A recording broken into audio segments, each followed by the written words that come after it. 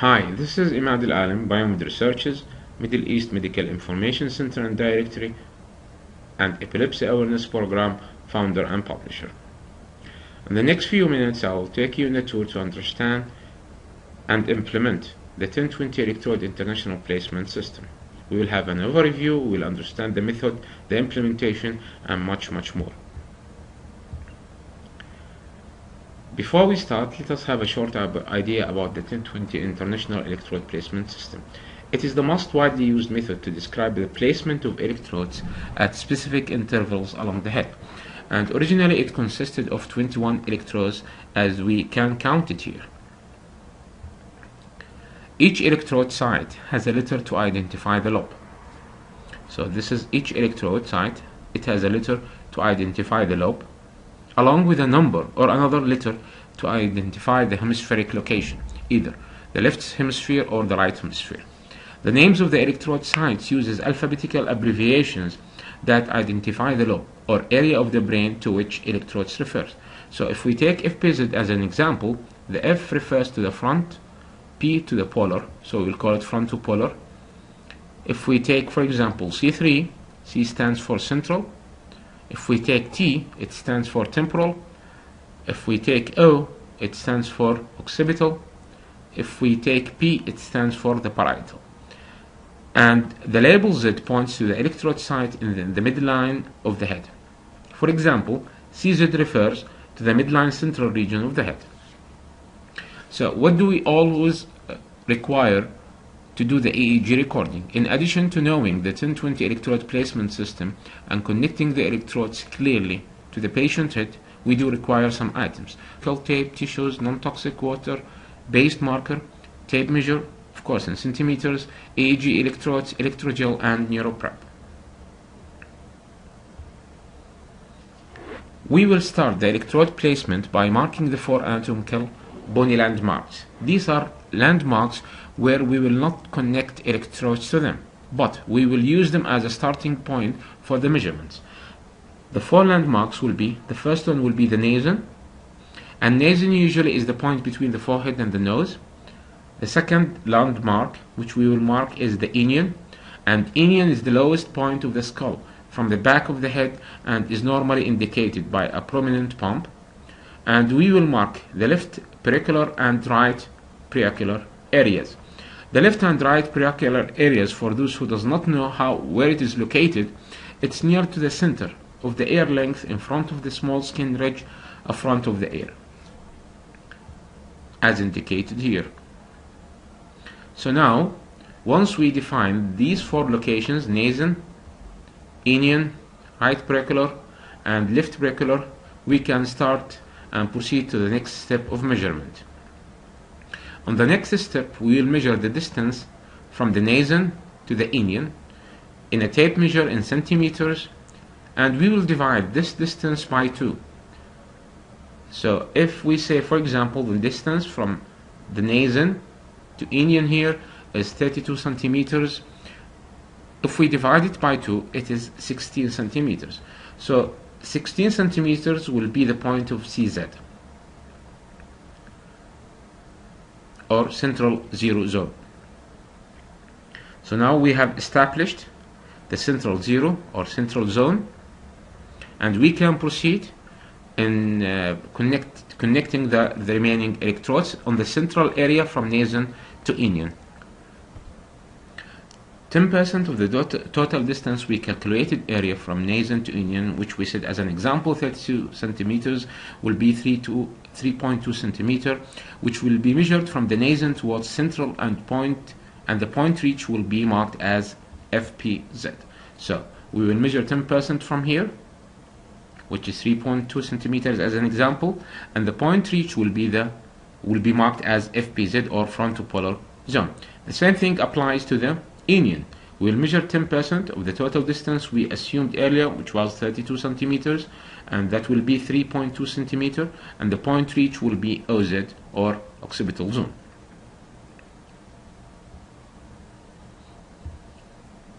Now, if you look at this figure, we will have, as marked earlier, FPZ, CZ, and OZ.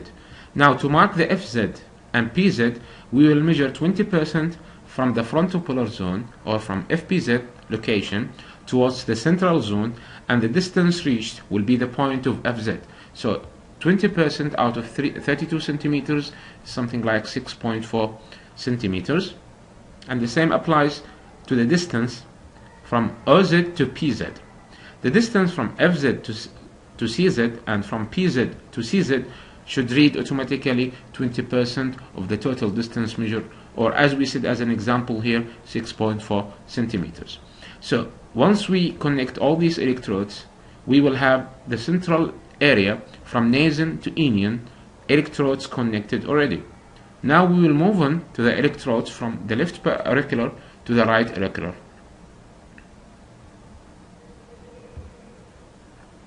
So as we have marked earlier, this is a periacular point which should be marked for both left and right ear. We can see it here, and as well we can see it here, and we can see it here. And now we will measure the distance from the right periacular to the left periacular. The distance obtained, let us say for example, if the obtained distance is 30 centimeters, 10% of this distance will be measured to mark the T4 region. So 10% out of 30 centimeters, if we say it as an example, would be 3 centimeters. So if we measure 3 centimeters from the right pericular point here, we will have the T4 point. And then we will measure 20% of the total distance obtained to mark the C4 region or C4 electrode connection, and 20% out of 30 as an example, it will be 6 centimeters. So if we measure 6 centimeters from T4 towards the CZ, we will have the C4 location. And the same thing applies to C4 to CZ, which should read 20% of the total distance measured from right pericular to the left pericular. We will take 10% of measurements from the left pericular towards the CZ, and the point reach will be T3. 20% will be measured from T3 to C3, and the distance from C3 to CZ should be at 20% of the total distance measured earlier. By now, as we could see here, we have finished the central zone electrodes from nasion to the inion, and from left pericular to the right pericular. If I review it for you again, a mark should be placed on the left pericular as well as the right pericular, and then the distance from the left pericular to the right pericular should be measured passing through the CZ. From the left preocular point, 10% is measured to mark the T3 point. From T3 point, 20% is measured to mark the C3. Now, from C3 to CZ, the measured distance should be 20%. Another 20% is taken from CZ to C4 as well as from C4 to T4. From T4 to the right preocular point marked earlier, the measured distance should be 10%. The next step for us is to measure the circumference of the head. The circumference of the head is measured from the occipital point OZ through temporal point T3 and temporal point T4 and the frontopolar FPZ. So this is the circumference of the head from FPZ to T3, from OZ to T4, then back again to the FPZ. The longitudinal measurement for FP1 is located in the circumference, which is 5% of the total length of the circumference to the left of FPZ. The same thing for the FP2. The longitudinal measurement for FP2 is located in the circumference.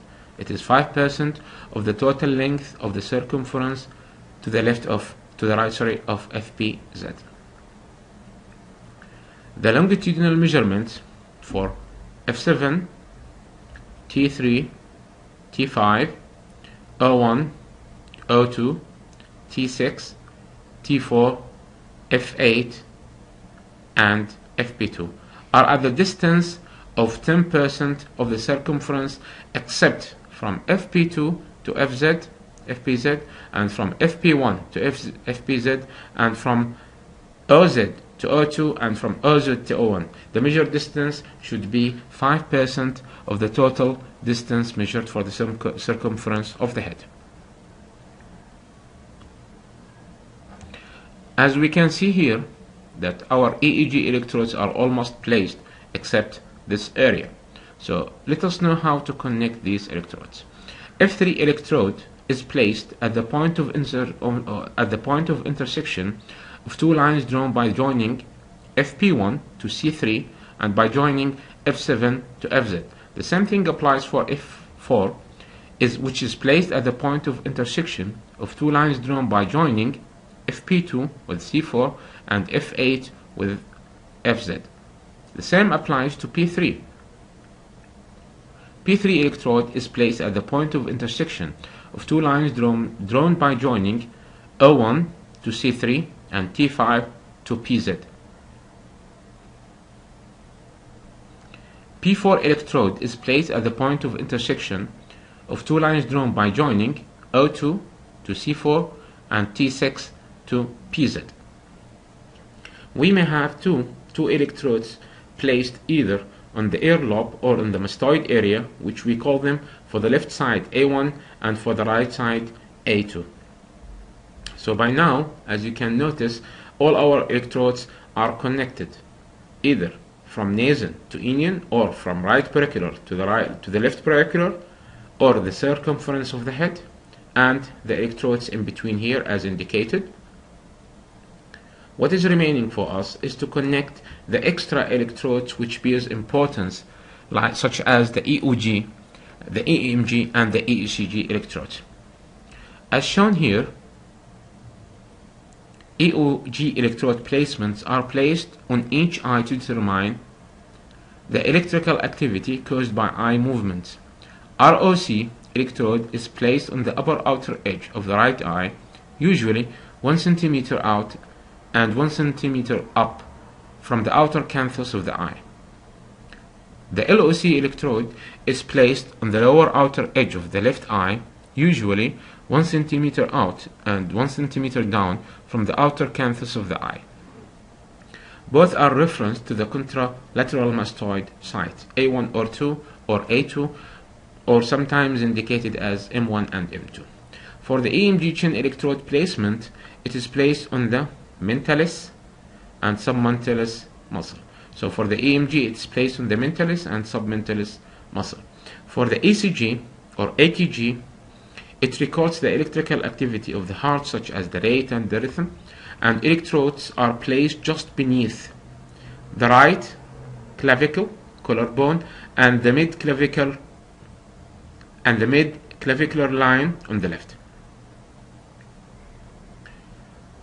So by now we would have connected all the 1020 electrodes as indicated on the 1020 International Electrode Placement System. As a necessity, which has urged later on, the 1020 International System of Connection of Electrodes has been extended and called Extended 1020 System, or sometimes called as the 10% or 10 to 10 system. As we said earlier, the original 1020 standard consisted only of 21 electrodes.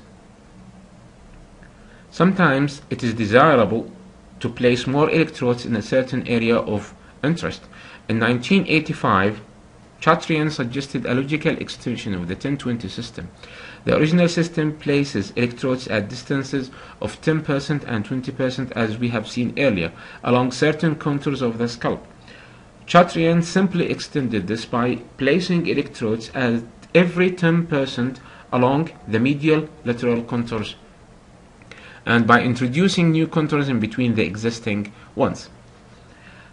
The additional electrode positions of the 10 system have been endorsed as the standard of the American Electroencephalographic Society and the International Federation of Societies of Electroencephalography and Clinical Neurophysiology. In the extended 1020 system, or 10% or 10 to 10 system, the number of electrodes were increased from 21 electrodes to 74 electrodes, as we can see on this picture and graph. In the next graphs, I'm going to show you the locations of 32 electrode connections, as you can count them here, and as well the location of 64 electrode connections which can be used in the long-time monitoring of patients, and as well as the locations of 128 electrode connections as shown on this diagram.